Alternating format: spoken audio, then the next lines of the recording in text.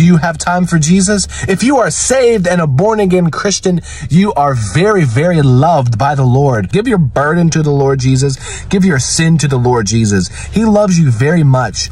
Please know who you are in Christ. If you are in Christ, you are victorious. You have eternal life. You are justified, sanctified, redeemed, and someday you will be glorified. You have an eternal hope, and God cares about you. He's looking out for you. He is there for you. He loves you. Don't give up. Don't lose hope, and do not lose faith. The Lord Jesus is coming soon, and He is our only hope for salvation. So please know you are loved by the Lord. Cast your burdens on the Lord, for He cares for you. Amen. Repent and believe the gospel. Put your faith and hope in the Lord Jesus. And always remember that Jesus is on the throne of righteousness, and if you come to Him, He will receive you. God bless you.